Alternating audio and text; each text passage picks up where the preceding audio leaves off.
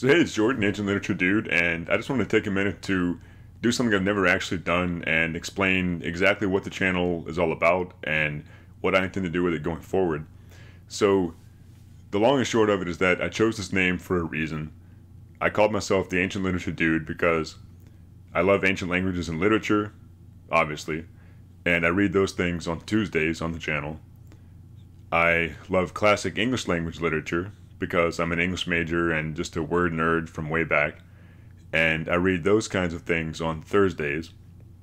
All of this on a fixed schedule. And I'm simply an ordinary dude at the end of the day. I like doing things that are silly and fun.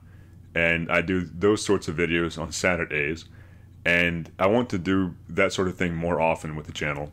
Because the whole point of the channel was not simply to read this stuff in the most faithful way with the best modern scholarly understanding of how the languages and texts would have sounded in their own times, but to make it accessible and approachable, to sit down in front of a camera, look at you eye to eye, face to face, read the stuff in a relatable way, present videos about the text so that people can follow along and appreciate the sound and the beauty and the underlying poetic rhythm of the languages involved and the poetry involved.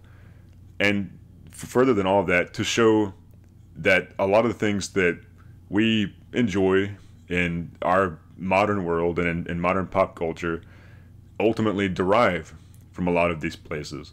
The past is very much not dead. It's very much alive and continues to inform us both in terms of our general present condition and our pop culture and our creative output.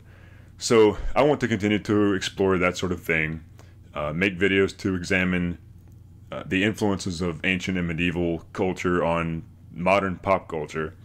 So I just hope that you'll continue to watch. Hope you've enjoyed the ride so far, and we'll continue to strap in and take the ride with me.